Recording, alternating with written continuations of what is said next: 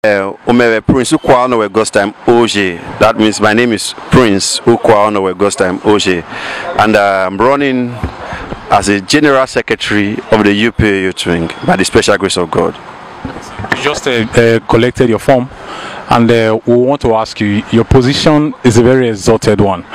Just how ready are you to carry out this job if given the mandate?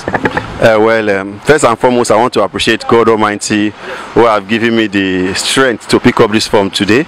I want to let Urhobo people know, most especially Urhobo youth, the young demography between the age of 18 and 40 years, that I am going to give Urhobo youths a voice that they all can trust. We are going to bring to the fore a digital secretariat and a working secretariat. We are going to our people should be rest assured that with me as the Secretary of the UPU Youth Wing, the secretarial duties of the UPU Youth Wing is well manned. So persons might ask your past antecedents.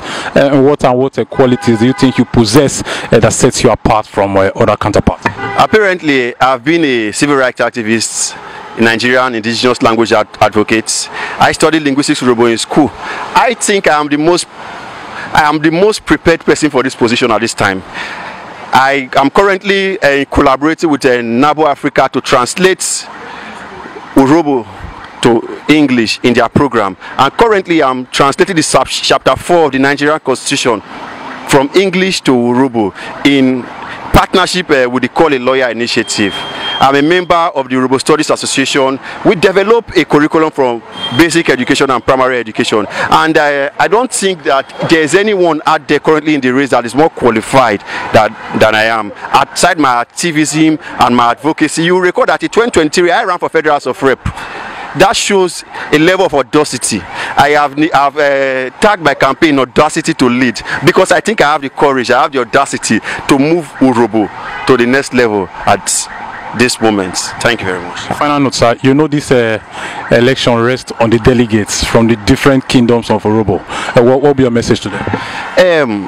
To our delegates, my brothers in the struggle for the liberation of the Urhobo youths, I want to let you all know that I am the most prepared, most qualified, highly favored, youngest in the race, the proper voice that they can trust, that if they vote for me or come on the 28th of October 2023, they will be proud of me, and they will be proud that their vote is not going to a waste. I am appealing today that they should vote for me so that their vote will not go to a waste. They should not go and vote for a docile old man that is not going to do anything, that does not know the pains of the Urhobo people. I'm a relatively young man. I live in the street. I live among the young people. I know their pain. I know what young Urhobo people want at this very moment.